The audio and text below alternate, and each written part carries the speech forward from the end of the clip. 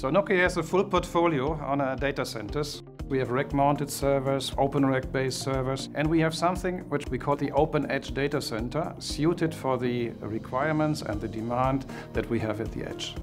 So when 5G comes, we are talking about new architecture, new technology. It's a different world.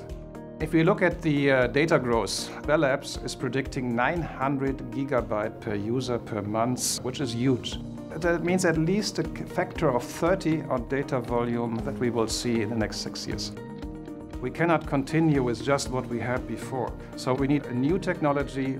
What we do is bring it in all our products, and we even add additional products like mobile edge computing, like O-RAN-based radio intelligent controller functionality. We are adding artificial intelligence and machine learnings on these algorithms and on these services.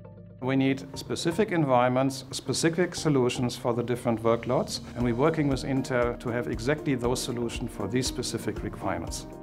We need an open ecosystem type of approach, working together, bring the best of the industry to one solution to our end customers.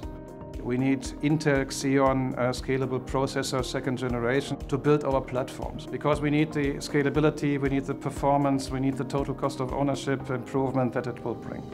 One thing is also very important for us is the Intel Select Solution Program. It helps us to design and to benchmark for performance, for throughput, for latency. We can use them at the edge for the multi-access edge type of solutions, and they help us to create a solution which is compelling for our end users. 5G is a pretty complex and sophisticated solution. Nobody can do it alone. So that's why we work with Intel to drive the innovation, drive the technology. Nokia is bringing in all the telco know-how. Intel is bringing in all the experience from the enterprises, from the IT industry. So the combination of both is perfect.